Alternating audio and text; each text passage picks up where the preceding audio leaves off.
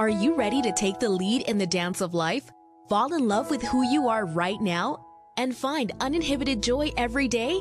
Then it's time for you to flaunt your smart, sexy, and spiritual self. Join radio host Laura Cheadle and learn how the 5 steps of flaunt can help you quit seeking approval, proving your worth, and release you from the judgment of others. Express all that you are, discover your naked self-worth, and finally, enjoy the life you've worked so hard to create.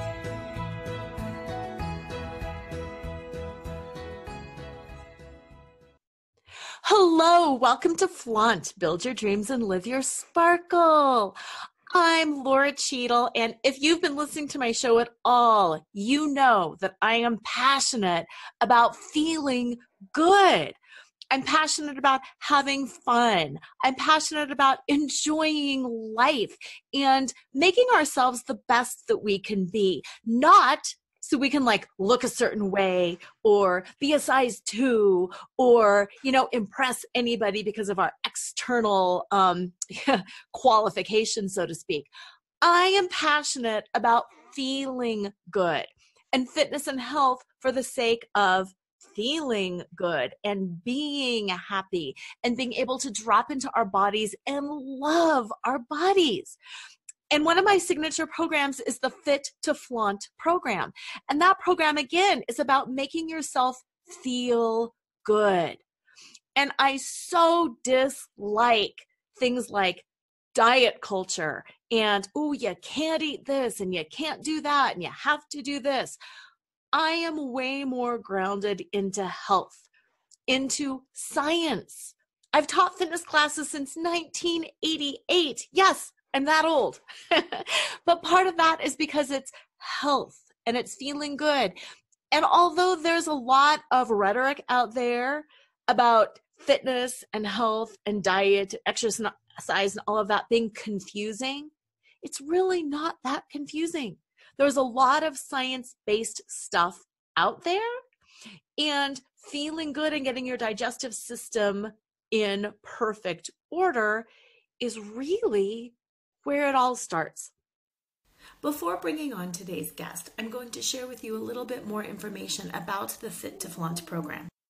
According to Harvard's Health and Happiness Study, the #1 way to find happiness is to feel good. And Laura's 90-day Fit to Flaunt program is all about feeling good every day. If you're sick and tired of the unhealthy, unrealistic, and unattainable goals that the diet and fitness industry shoves at us all, then Fit to Flaunt is the program for you, based on your goals, your body, your lifestyle, and most importantly, how you feel. Fit to Flaunt will change the way you think about health, happiness, and most importantly, yourself. For more information, go to www.lauracheadle.com. That's LORACHEADLE.com, because the program starts soon and fills up fast.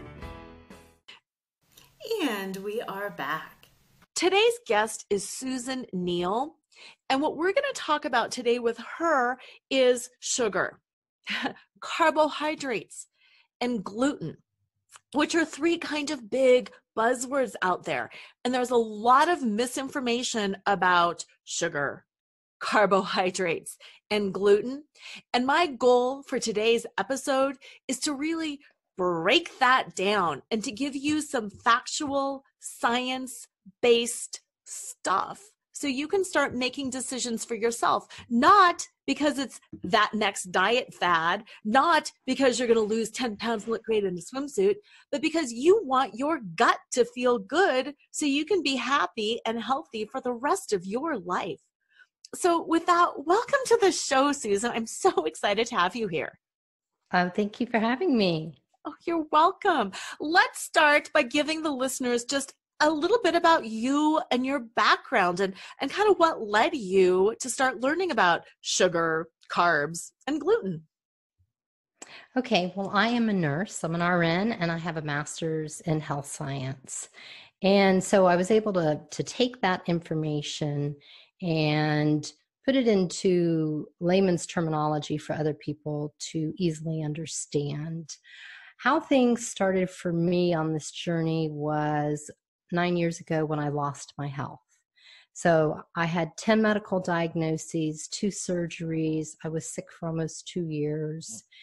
And I just didn't know if I would ever get my health back. It was one good day and 3 bad days, and 2 good days. And the doctors could only do so much for me. And it takes a long time for your body to heal, but you have to figure out what it is. And then you have to do the things that are appropriate to do to help it to heal. And after 2 years, I was healed. And so I just have a real big part of my heart that wants to help others improve their health and weight. So that's how I got into writing healthy living books. And, Wow. and I've also a yoga instructor, and I have been since 1997. Hey, I like it. So you and I both started when we were toddlers, right? Yeah, yes. Oh, absolutely. Okay, so let's kind of start at the beginning there. When you say you lost your health, I think there's probably some listeners out there thinking, I've always been healthy or I've never been healthy. And I just kind of want to know what you mean by that and how that impacted your life, because health is something we all take for granted. I don't care who we are, we take it for granted until we lose it or we're injured or we're sick. And then we go, oh, wow, I wish I would have appreciated that earlier. That's so true. So true. I had no idea how blessed I was. For 49 years, I was healthy. And then I had a tooth that had a cavity and needed a crown, and it ultimately abscessed. And I went back to the dentist a couple of times. They'd take x-rays, didn't show anything, and we didn't know. And it was like a month after that, I started having 2 periods a month. And that lasted for 15 months until I had surgery to remove 2 uterine polyps. 2 months after I had the problems with my tooth, I started having depression. And I started craving chocolate. Ah, It was the sugar. It was the Ghirardelli chocolate with the caramel in the center every night.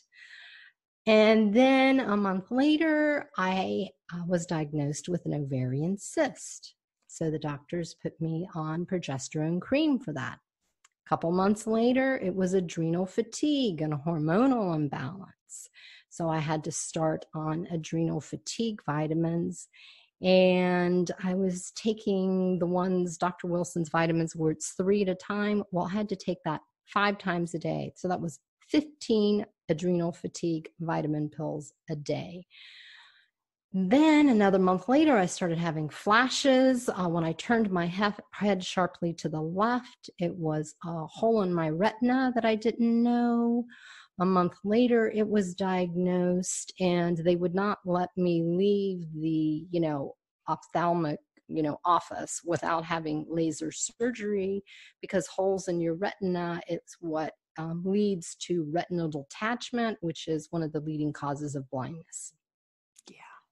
A month later, they found out about the abscess tooth, and it was actually draining fluid down into my gastrointestinal system. I had to have an emergency root canal, and I was put on steroids as well as antibiotics. That wreaked havoc on my gastrointestinal system. The next month, it was low vitamin D, low iron. I mean, I was a train wreck. I could barely get out of bed. It was so difficult to just get up and manage and just try and care for my family. So it wasn't till I tried some different alternative therapies, such as massage, acupuncture, and I did a colonic irrigation, because I knew something was wrong with my gastrointestinal tract, and my stools had changed. So a colonic irrigation is like a royal enema. And what they found, the therapist found that it was loaded with candida. which is yeast. So I had an overgrowth of yeast in my gastrointestinal tract. So I went back to my internal medicine doctor, and he's like, I don't know how to treat that. He didn't know what to give me or anything. So I had to investigate. I had to read. I had to figure out. And I went on an anti-candida diet, like as no sugar, for no wheat, no white rice, no white sugar, no fruits for 8 months. I had to take an anti-candida cleanse. And after that 8 months, finally my adrenal glands were restored. The candida was under control. I got my normal appetite back, and I started coming out of this fog of the loss of my health. Wow. That's a big journey. Okay, let's dive right into the sugar. Actually, no. Let's talk first about the digestive tract, just so listeners are all on board. Digestion is the way we assimilate nutrients, and what we eat matters, because literally we're building our cells and we're assimilating that stuff. And of course, what you take in is going to make a difference in how your body looks. And I think we all get that. But it's also so easy, I find, to lose track of that and to be like, like you said, ooh, chocolate, and let's have a little bit of wine with that, and let's have some cheese, and it's a birthday, let's have a cupcake, and ooh, chocolate covered strawberries. It's so easy to know it and then to just live life anyway, because food is also fun. But like you were saying with the candida, what we eat does matter. And whenever our body goes out of balance, it can wreak havoc on our whole system. And it's really important to sometimes, like you were saying, doing the cleanse and just reset your system. So with that, let's talk about sugar, because boy, do we like our sugar. Yes. Yeah. What does sugar do in the body? Talk a little bit about that, if you could. Okay. So what it does is, when we have sugar or wheat, both of those foods, the brain receptors in our brain, the same ones that opiate drugs go to, those receptors release dopamine. Dopamine is that feel-good hormone. So there are different habits, opiate drugs, cigarettes, sex, sugar, it all goes up there, and the dopamine is released, and it gives us our feel-good hormone. So we like it. It's wonderful. But unfortunately, it can become an addiction, just like an addiction to opiate drugs. So what a person has to realize is they want to realize the root cause of inappropriate eating, of craving of sugar. I was craving chocolate. I was craving sugar. It was candida.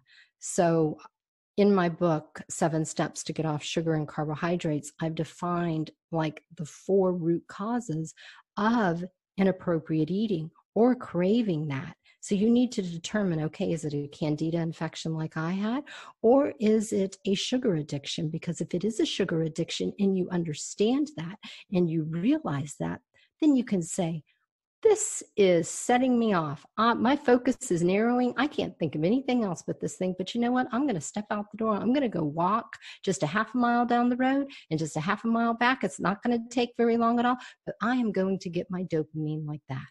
I'm going to go take my dog for a walk. I'm going to play with my dog or hug my kid or hug my partner, because dopamine is released in those positive ways as well. So we can manage it once we understand what is happening to us.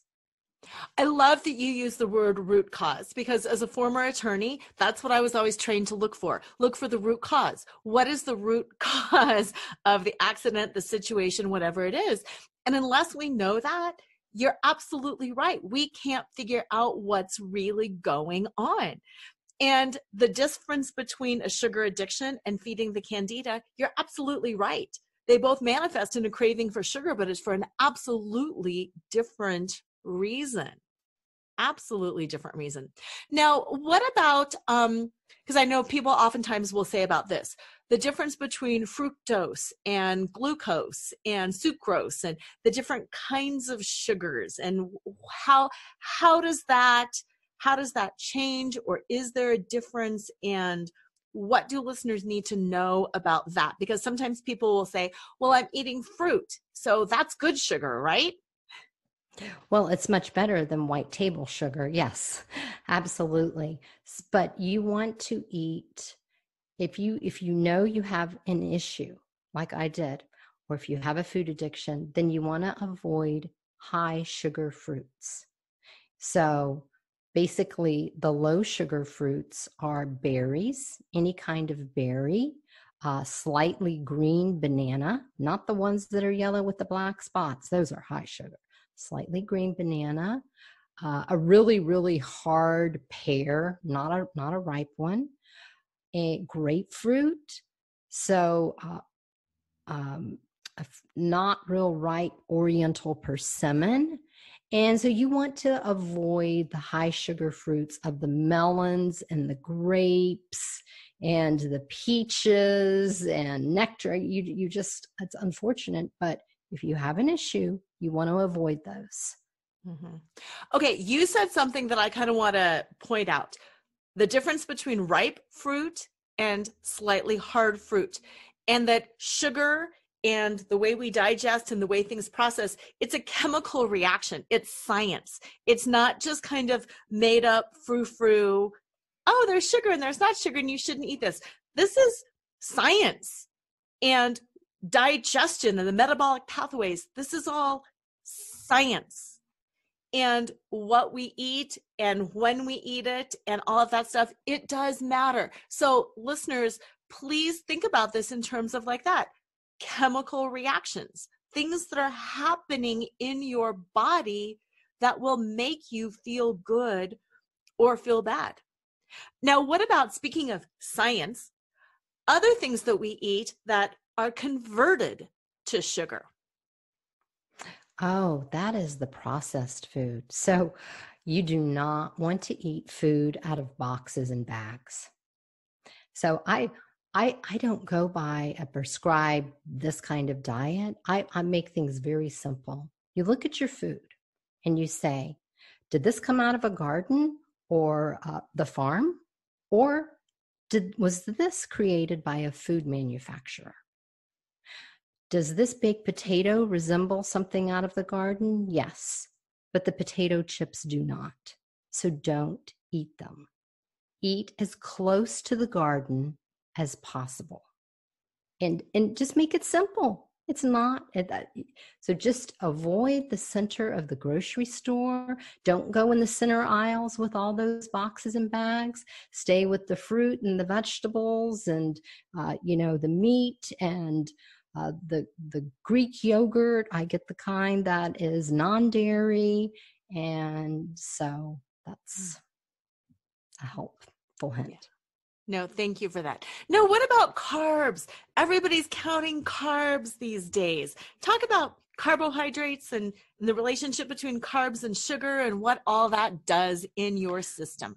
Okay, so what happens scientifically is that when we're eating white flour, we're eating white rice, it's been stripped of its nutrients. All that's left is the starch.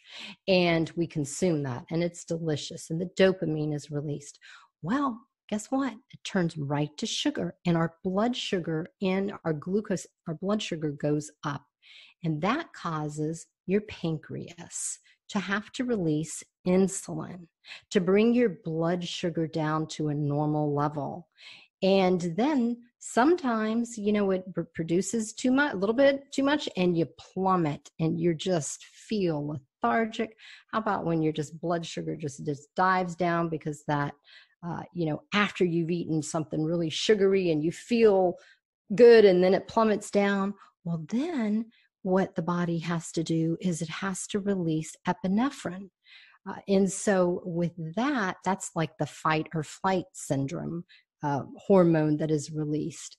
And that causes anxiety.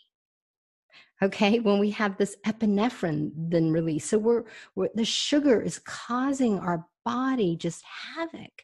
And when I researched this, I was like, oh my gosh, is this why we have so much anxiety in our world today? Because of the high sugar consumption and then the up and down of our blood sugar and the different hormones that our body has to release to counteract it? Oh, absolutely. Absolutely. And I know this just because it's something that I've been interested in. There's so much sugar in stuff that we're not even aware of. I I love ketchup. I am a ketchup fiend. I will have French fries just to have ketchup. I will eat the same French fry, just keep dipping it in ketchup. I love ketchup. And then at one point I started researching ketchups because I thought, okay, I'm getting healthy, I'm doing the organic. It's very difficult to find a ketchup that is just smashed up tomatoes. Most of them have some sort of sugar, and it was like, I don't want sugar. It's the tomato flavor that I like. And then I started for a while trying to make my own ketchup because there is so much sugar in ketchup. So, just a little side note for listeners out there, take some of your favorite foods and just take a peek at the sugar content, because even if you're not ready to make the whole step to eating, and I love what you said, but like eating closer to the garden, maybe you can even just take mini steps along the way and start finding some foods that are at least closer to the garden. And And what I do is when I look at the packages, I always make sure it has less than 10 grams of sugar per serving. So and I always had my kids do that too. They're pulling out whatever off the shelf, and I'm like, okay, how many sugars does it have? So we didn't look at carbs or whatever. We always just looked at sugar because that's just the real culprit. And it always had to be less than 10. And so if something had 20 grams of sugar, I'm like, okay, well, you can only have half a bar. You have to wait the next day to have the other half. So they choose something else. And if it was 12 grams of sugar, I was like, that's fine. That's fine. Right. Oh, that's a great tip. Thank you for that. That is a great tip. Now, another thing that I'm curious about, because I'm sure some listeners are out there thinking, okay, you had a health crisis and you kind of had to reinvent this and do a whole big thing to get yourself healthy. And I'm sure some listeners are thinking, I'm willing to do some, but I still want some.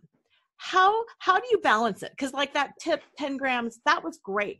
How do you balance healthy eating for somebody who has maybe never had a health crisis, but who is interested in preventing one? So in my book, 7 Steps to Get Off Sugar and Carbohydrates, I talk about the 80-20% rule. 80% of the time, eat well. If you don't eat well 20% of the time, you know what? That's probably a lot better than what you've been doing. So you want to give yourself grace. You want to give yourself permission occasionally, like it's Valentine's Day and you're having the chocolate covered strawberries. Well, just get the dark chocolate covered strawberries because dark chocolate's healthy for you. Or just understand where your limits are, because with some people, once they have one bite, that's it. They're eating the whole thing, the whole tub of ice cream. So you have to understand yourself. And if you can just have a little slice of whatever dessert, go right ahead. But if it's going to trigger you, then stay away from it. That's great advice, because you're right. There are some foods that just kind of trigger us to absolutely lose our head. And I'm just going to throw this out there too: alcohol, sugar, and Yeah. alcohol. And when we have a little bit of alcohol, it does lower our inhibitions. And then we do become much more likely to overeat or to eat the wrong foods. Yes, and I'll tell you, when I had the candida infection, candida is like a monster growing inside of you and you can't stop it. It hungers, it loves alcohol, it loves sugar, it loves uh wheat flour. It just loves, all those delicacies. And I couldn't control it. And so I had to understand that I had it and then take control of it. And so I developed a quiz to help people understand if they might have this. And it's at candiquiz.com. It's CANDI quiz.com. And you can look at all the symptoms to see if you believe you may have an overgrowth of candida in your gut. Because what happens is when we are given antibiotics, and most of us have been, we were never trained to re-inoculate our gut with the good probiotics afterwards. So, I'm a nurse and never, ever trained to do that. Never had a doctor say, be sure and take a bottle of probiotics after you finish your antibiotic to make sure that we get the good bacteria in your gastrointestinal tract back in balance so you don't have an overgrowth of the bad bacteria. Thank you for that. And also, I just want to dive in on this too. Some physicians, some medical people do not believe in candida. And it is my guess that that's fine. And it's my guess that you might run into somebody who says, oh, that's not really a thing. I would encourage you to take this quiz. I don't care if somebody believes in it or not. Check out the symptoms. If you have the symptoms, doesn't matter if somebody believes in it or not. Take the steps, cleanse, and see if you feel different. Because to me, the proof is always in our bodies. I don't care if you believe in strep throat or not. If you've got the symptoms, you've probably got it. So take that quiz and just find out for yourself if you've got it or not, and then challenge yourself to do some of the steps that are in this book and see if you feel differently.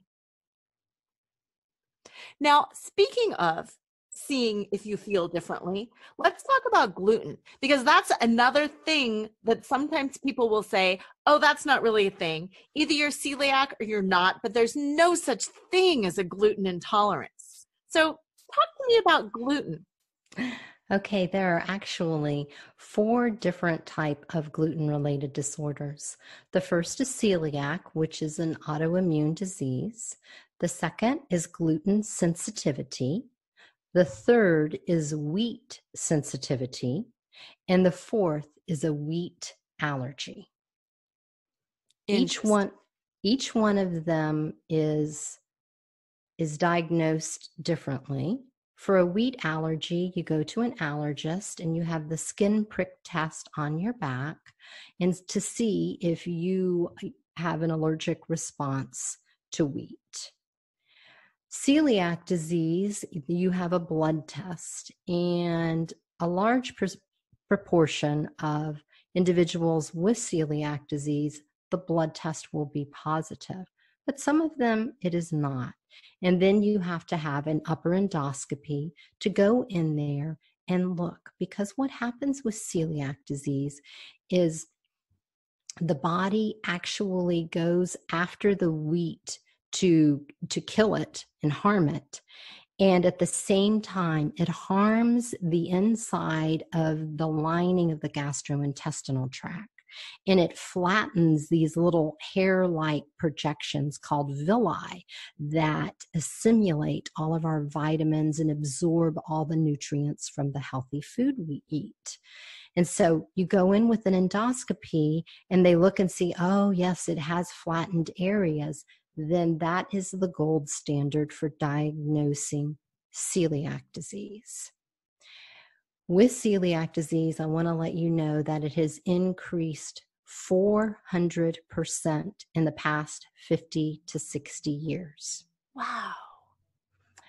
Now, the other 2 are gluten sensitivity and wheat sensitivity.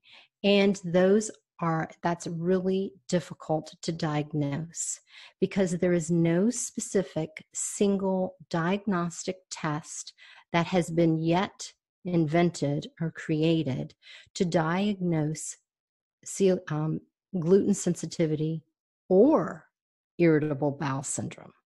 Okay, both of those diagnoses are rule out. Well, it's not celiac, it's not this, it's not that. So you must have IBS or try going gluten-free and see if it helps. And if it does, you are gluten sensitive.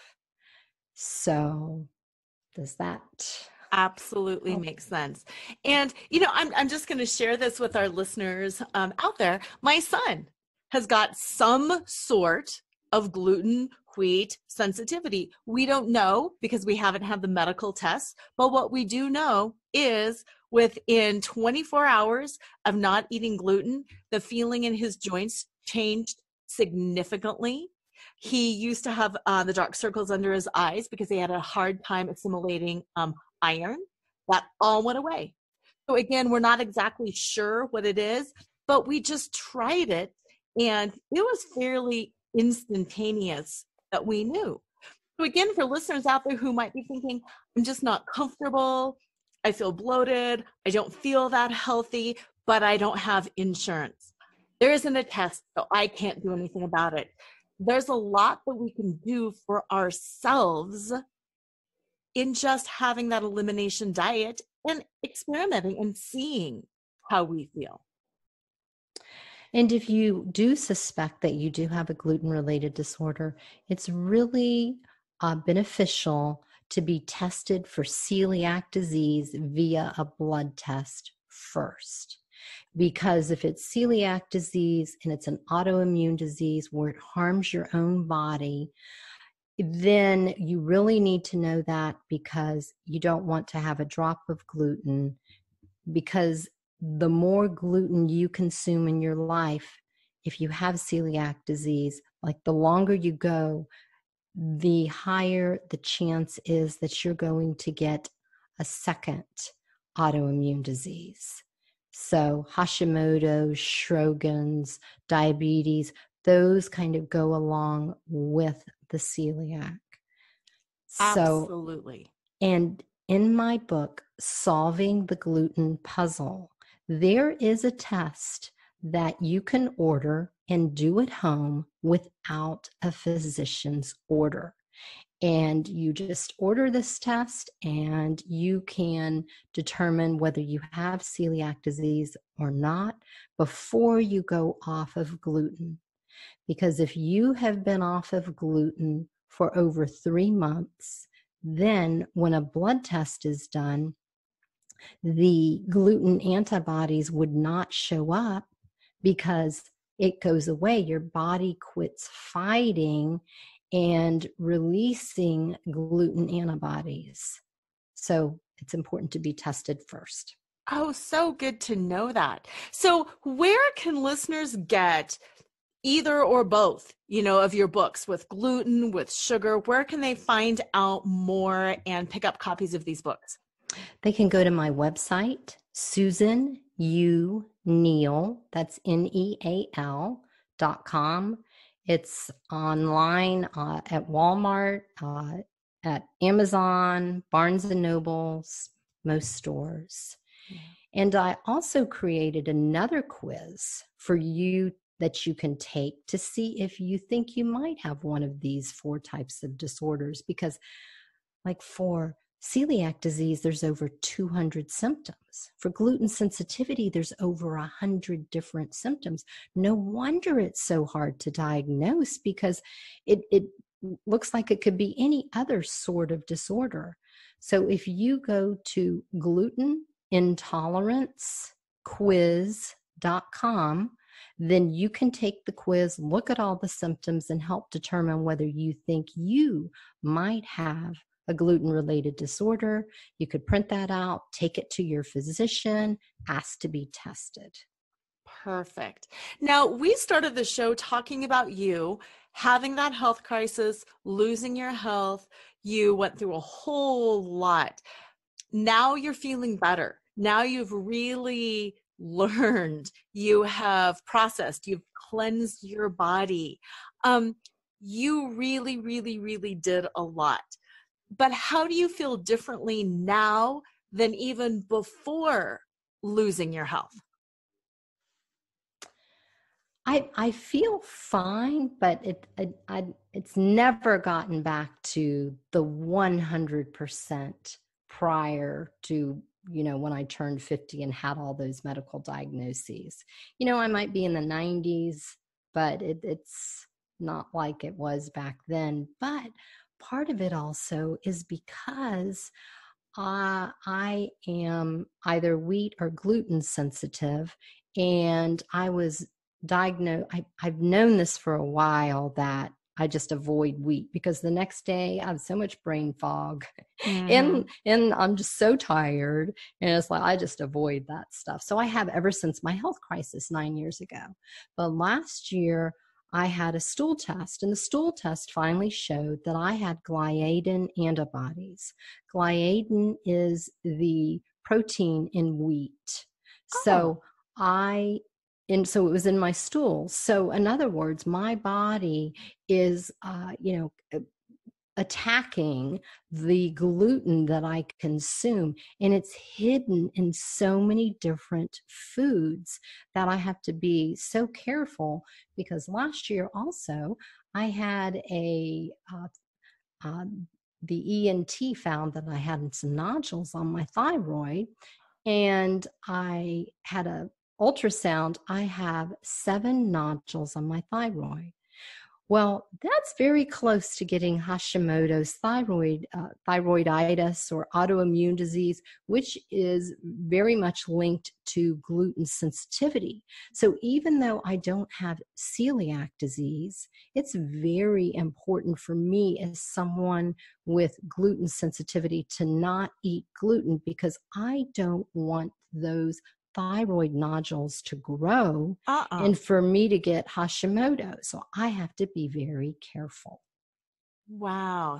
The interrelatedness of so many things, the way our bodies are the way everything is connected is just fascinating. And I'm really looking forward. I've looked through some of your work, but I'm really looking forward to going deeper and to learning more, just for myself, for my family, for my friends, for my clients, for the world, because there is a lot of misinformation out there. And I want to thank you for pulling it together in such a non alarmist, medically supported way. So thank you for that, Susan.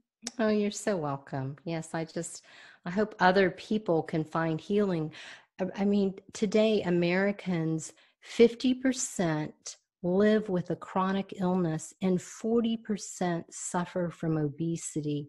I want to help those individuals to live a vital life, and our bodies were created to heal.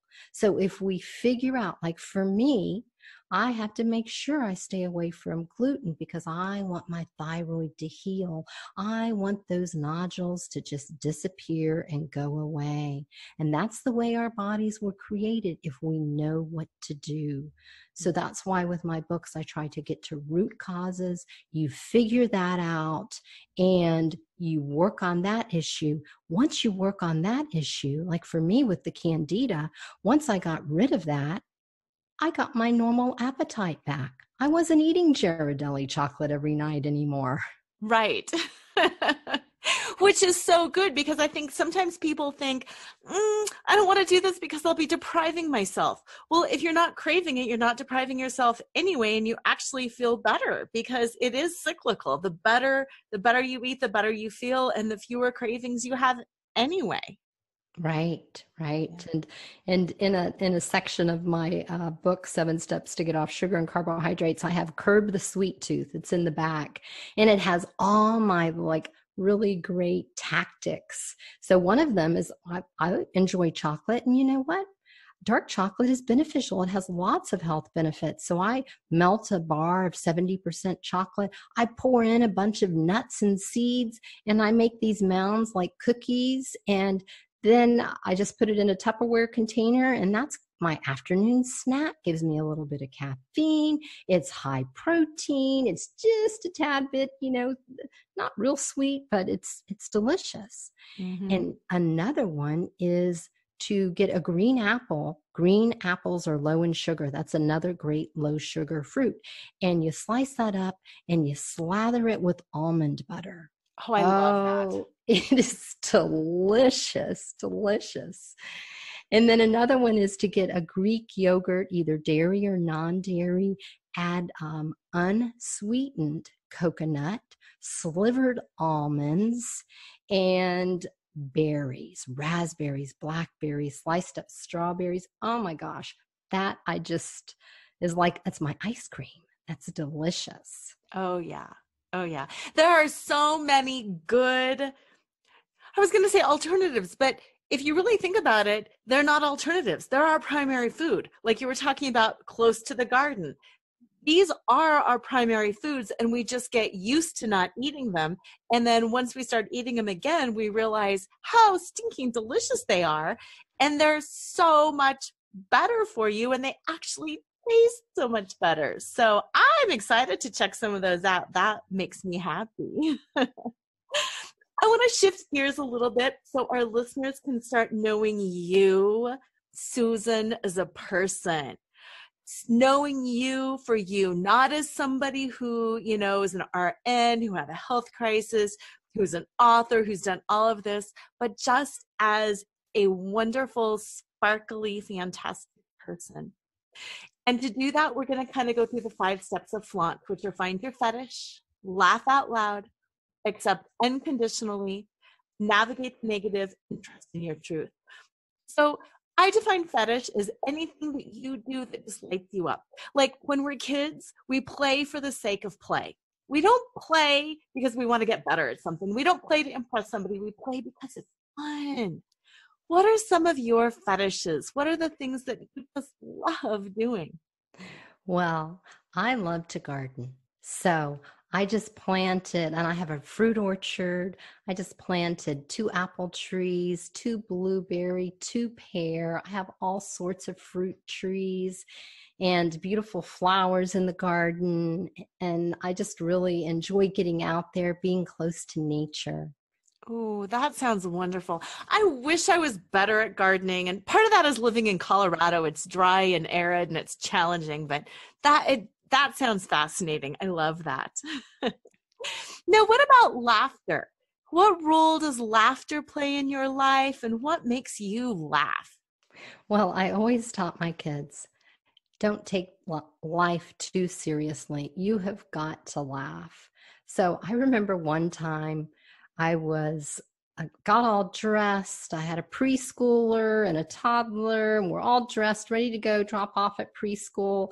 And I pick up the toddler and I walking out to the car, and I feel something on the side of my waist that's wet. Oh my gosh, she had a stinky diaper. It went all through her clothes. It went through my clothes. Oh my gosh. I, Oh, I just had to laugh. It was just hysterical. We had to go back and start all over all over. again with the 2 of us. Oh, And from that point on, when there's a crisis, I'm just like, oh my God, I laugh. It's yeah. just hilarious. And I said, okay, yeah, this happened. Yeah, but we have our lives. Nobody is harmed. We're not dead. It's okay. We got the flat tire or whatever it may have happened, but we are okay. Yeah. So laugh.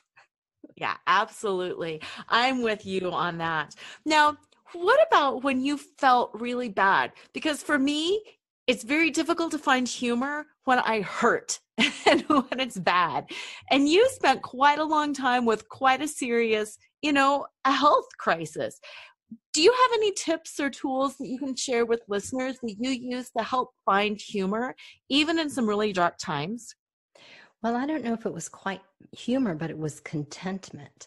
I would just, so much in life is attitude. So I would switch my mindset and say, you know what? I just have to stay in bed today. But you know what? I can get out that book that I've wanted to read, and I get to lay in bed and have a day off and just read.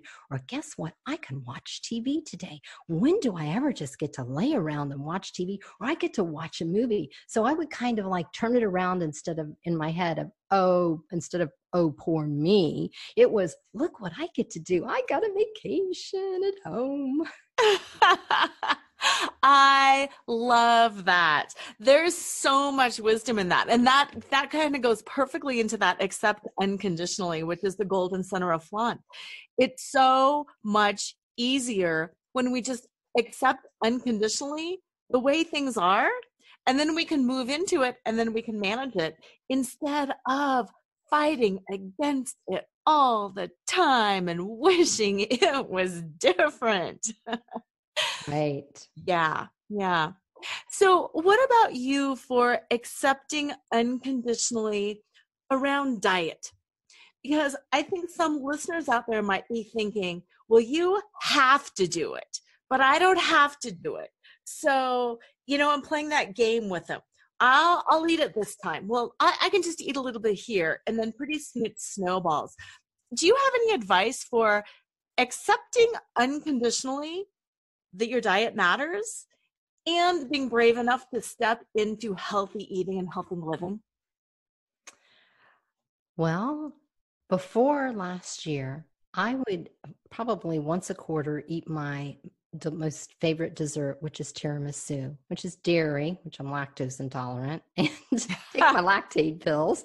And it's wheat, which I know it would give me brain fog, but occasionally I would. So, but now with my more recent diagnosis of gluten sensitivity and my thyroid nodules, I'm not. So, I'm not sure if I'm answering that for Yeah, you you. are. Because I think you've accepted that it just doesn't work for you and that you and your health are more valuable than how long does it take to eat a dessert? 2 minutes? Right? Right? And I want my health. I don't want to have an autoimmune disease and all these other additional symptoms that you get with that and all the doctor appointments. And so I've chosen, not to eat wheat anymore. And I'm very careful. And Yeah. like today, I went out to lunch with a friend and I asked if they had any gluten-free salad dressings, and they didn't. And so I had no salad dressing on my salad. And in fact, most recently, it hasn't come in yet. I just ordered this week little individual packets of gluten-free salad dressing so I can bring them with me, because you wouldn't think like salad dressing or toothpaste or chapstick or, you know, all these different things contain gluten. Yeah. Yeah. Oh, it's crazy when you start looking at the lists. Yeah. I like that. And also, to me, what you were saying and what I was hearing is once you accept unconditionally, I think it's easier because then you set down that fight. You set down that argument with yourself that when can I, when can't I? And you're just like, I'm not doing it. And here's what I'm going to do to take care of it. I'm going to get myself some little individual salad dressing packets. Bam. It becomes easy when you truly accept unconditionally that that's the way it is. I think so many things are only difficult when we're unable to accept. Right. Yeah. Right. And then that moves into that next step, navigate the negative. And I just want to hear some of your wisdom and your take on navigating the negative, not only, in regards to your health crisis or the exploding diapers, but just, philosophically. Let's talk about life and how you manage, because if you're anything like me, life is filled with twists and turns and unexpected events. And I would just like to hear some of your top tools for navigating through negative, difficult times. So, like I said before, it was the laughter, have humor, but then look at your blessings. Okay, I had the flat tire, but you know what? I didn't get into a car accident. I wasn't stranded on the side of the road. I did have a cell phone. I could call. I got help. Okay, I was late to the conference because of the flat tire, but I did not miss the whole thing. I was just an hour late. It's okay. Life, don't take life so seriously. Yeah, that is so true. We get so worked up about things and it's okay. It is. And then the Yes. very last question is T, trust in your truth. And I was hoping you could share with listeners who you are inside, not as a mom, not as an RN, not as a health advocate, but just who are you at the depth of your soul? Who am I at the depths of my soul? Well, I am somebody who is enthusiastic and energetic, and I'm very driven and motivated. That's why I've written 7 healthy living books, a lot of resources. I've created Christian yoga DVDs and yoga books, and I'm a mother of 3 gorgeous daughters. They're all becoming adults, and it's so much fun moving from the mother-daughter in the home to your friend who is also an adult. And so that's a wonderful experience. And I thought about a little bit more about the last one, the negative that you said, Oh, yeah. navigate the negative. And what I would say about that is, like, I had the bad experience of losing my health happen to me. Now I've had the gluten sensitivity as well. So I'm turning those negative experiences into benefits for others. So the things that have happened to me like that, I can then use. I have a heart for individuals who have lost their health, weight, have a gluten-related disorders, and then I'm creating resources for them to help them. So I've navigated the negative by making a benefit from it for others. Yes, I love that. And you are prolific in, your books and your yoga. And then part of kind of this whole part and parcel, yoga and the Christian yoga. What role does both faith and yoga play in your overall health and well-being? Well, when I had the major health crisis, I clung to this verse. That was interesting because it was 9 months after that tooth, started going bad. It was my 50th birthday, and I got a plaque from a friend, and I was so sick. Oh, I was so sick. And I clung to this Bible verse from Isaiah 40:31, and it says, "Those who hope in the Lord will renew their strength. They will soar on wings like eagles. They will run and not grow weary. They will walk and not be faint." And I just clung to that verse and that message that someday I was going to recover my health, and I was going to soar like an eagle, and I was going to walk and not be faint. And it happened.